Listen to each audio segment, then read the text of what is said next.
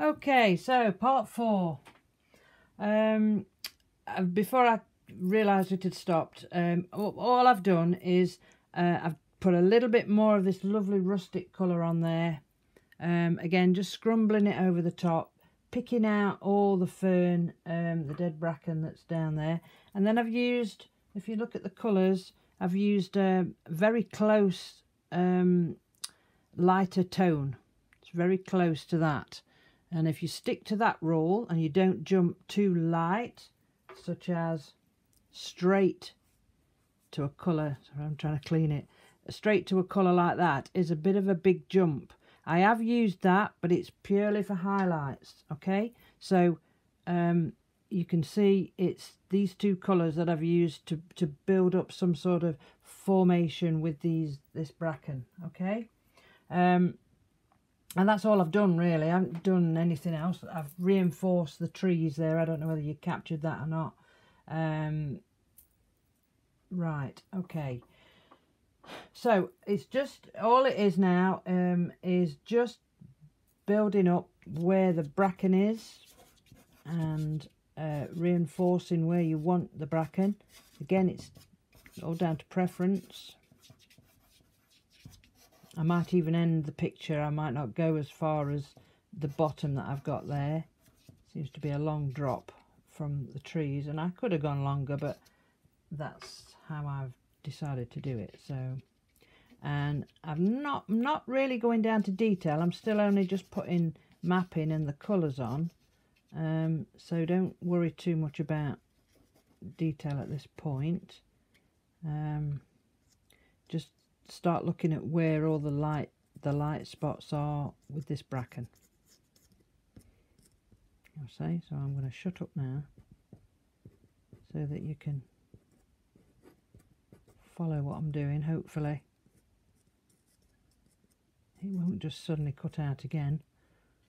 And now you know why I do them on Facebook and put links to Facebook. It really is disappointing when you know you're trying to create something special for people and there's these restrictions, and I know why. It's all about money, but it just, I don't know.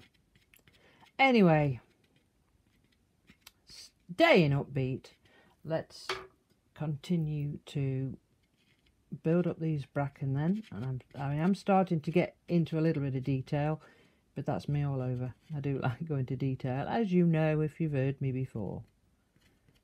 Right, so I mean, you go into detail when you're ready, okay? I'm just putting some I'm still mapping, really. I'm putting a little bit of detail in there, but you can see the light of the sun coming through there. I'm trying to always remembering that sunlight is coming through those trees, okay? Right. I have to keep looking at the screen, check that it's still filming, because if I don't lose you, I can carry on for a while before I pick it up. Right, so I'm liking the looks of that. It's not a 2-minute picture,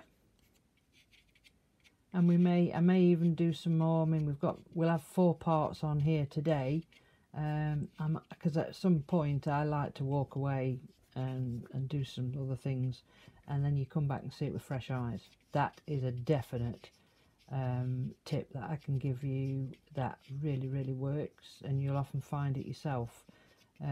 You've come back and I find it in a lot of things, actually. I'm doing a jigsaw at the moment and there's one piece. We cannot find this one piece, and I walked away, came back, and there it was, right in front of me. So relate this back to painting. I can't see it. Why is it not doing what I want it to do? And then all of a sudden it does, and I can only think you just see it with different eyes. And that's why when you see these painting competitions and they've all got the same subject, the same photograph or whatever they're using, but everybody, and there can be 20 people, but every one of those pictures are different. Everyone's different, and that's because we all see things slightly different. So yeah, so it's got to be your interpretation of paintings, because it will be different to mine.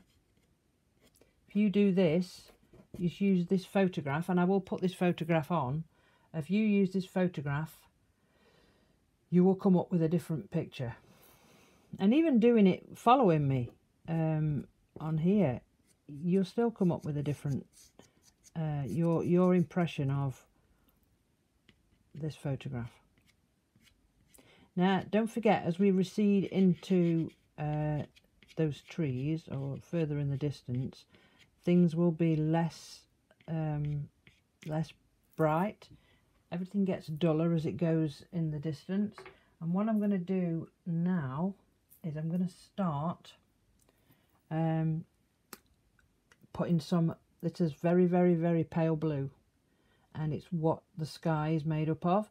So, and I've decided to leave quite a bit just there. It's not in the picture, and it looks like white, but it's not. And then you can start coming down and using this pastel, start cutting into those trees.